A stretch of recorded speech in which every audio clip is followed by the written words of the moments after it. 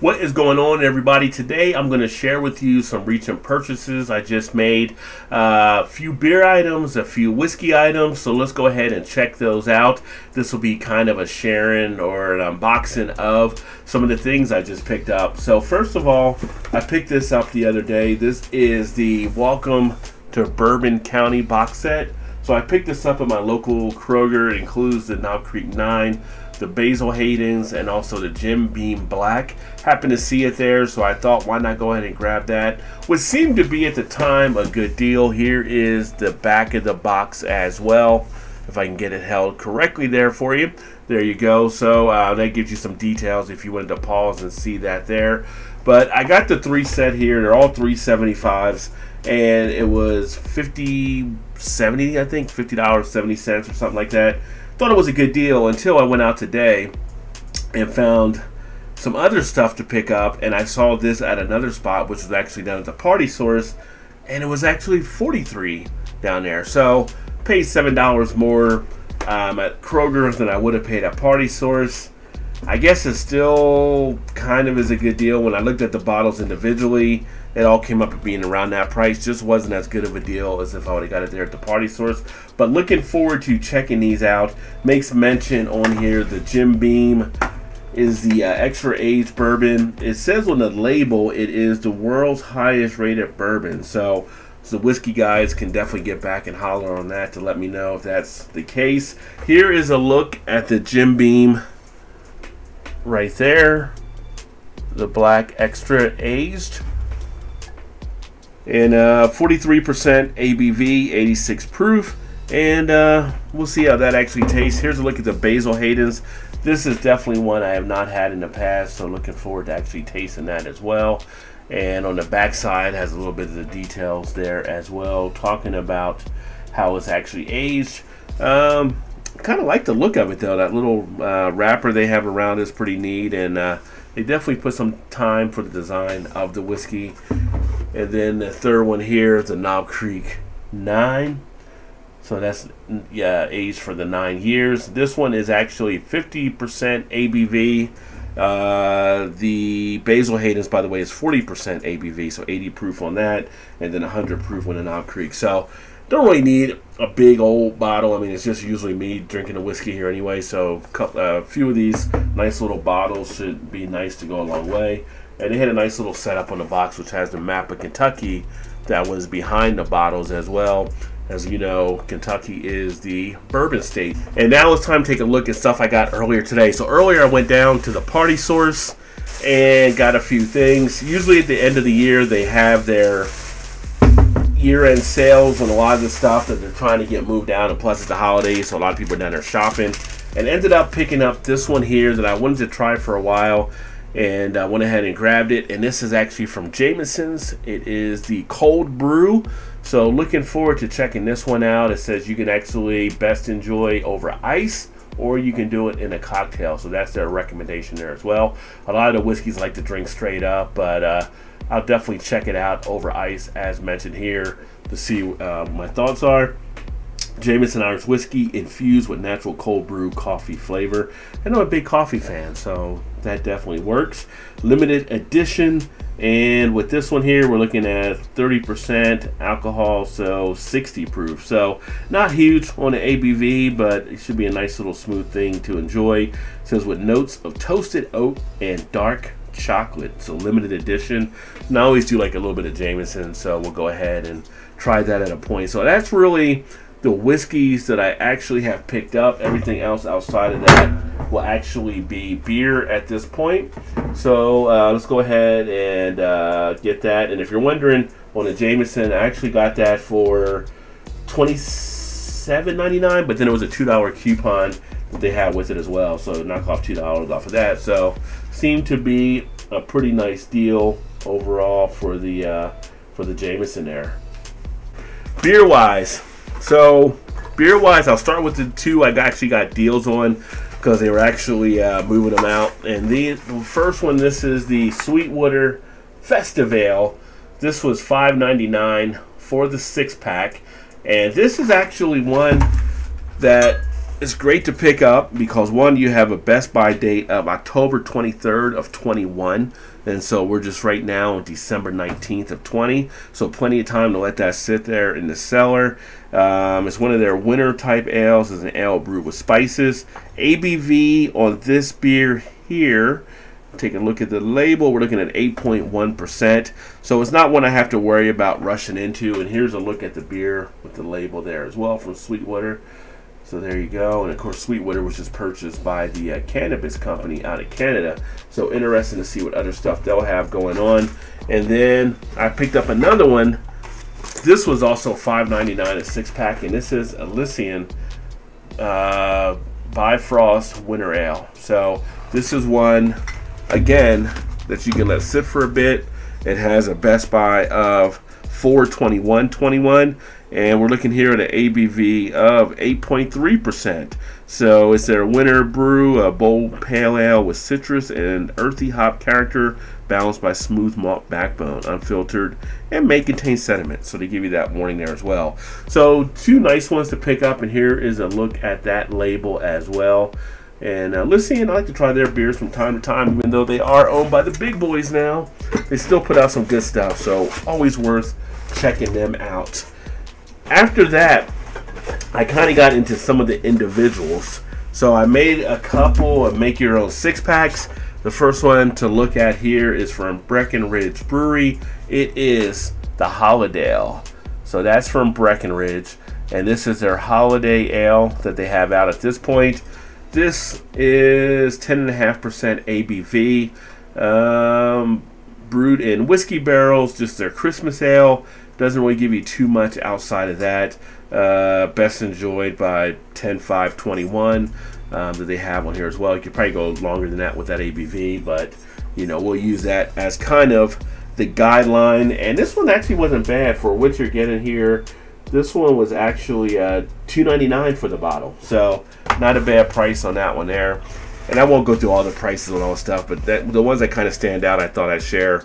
And then this one is one from Owick Brewing that I'm not familiar with. It was their Cool Ship Lager, and it was Czech style lager out of Oxford, Connecticut, and had a really cool label on it. So you see that label there. That kind of caught my eye.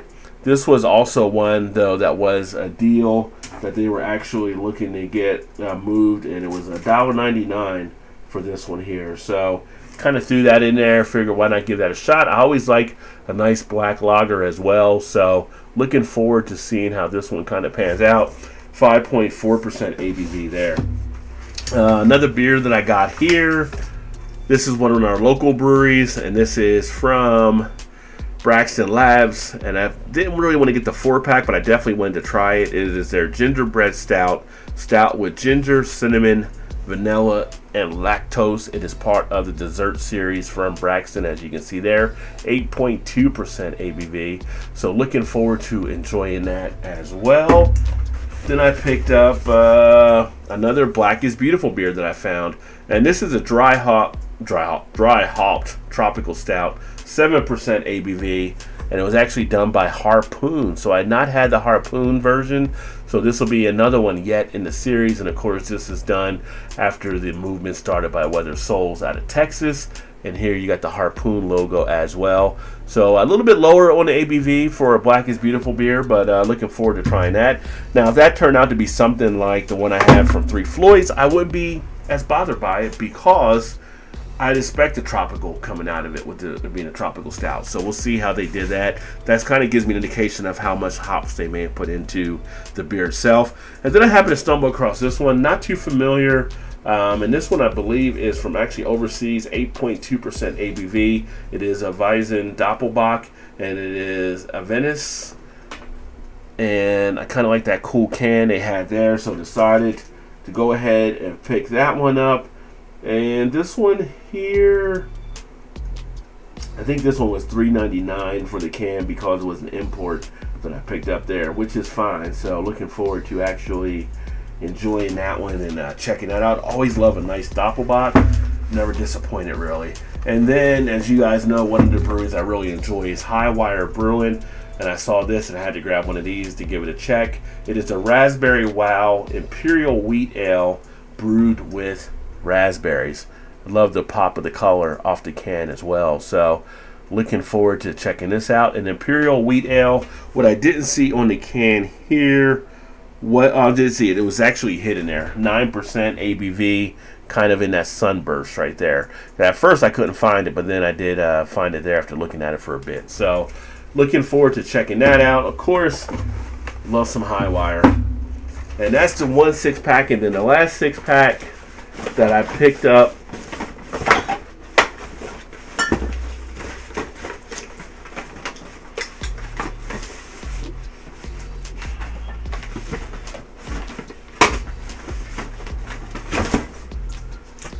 that will be the ones here. And we'll start off with one that I happened to notice that was kind of interesting on the look. And this is from Lakewood Brewing. It is their French Quarter Temptress. Didn't know much about this one. Ale brewed with lactose, sugar, and vanilla with bourbon, barrel-aged coffee beans, and chicory. 9.1% ABV. Nice looking bottle there. Caught my eye as well. And then on the side, it gives you all the kind of things, especially like what you want to enjoy it at. You know, we talk about temperatures of beers and stuff like that on here. 45 to 55 degrees is kind of where you, I'm sorry, 50 to 55 degrees is where you want to target it. Gives you the initial gravity that was used, 56 IBU, 33 SRM. So for you guys into the colors of the beer, kind of gives you that. It says it pairs well with creme brulee, beignets, and voodoo magic. So I kind of think Lakewood might be out of Louisiana, but trying to notice on here. No, actually they are out of Garland, Texas, but they're going with the Louisiana information on this beer. And this one here was also another one that I happened to see that was also like $1 off. So it was like $2.99 a bottle versus I guess it was $3.99 usually. So I went ahead and grabbed that. That's the French Quarter Temptress, but I also grabbed the base Temptress as well, which also was a deal there. This is also the Imperial Milk Stout.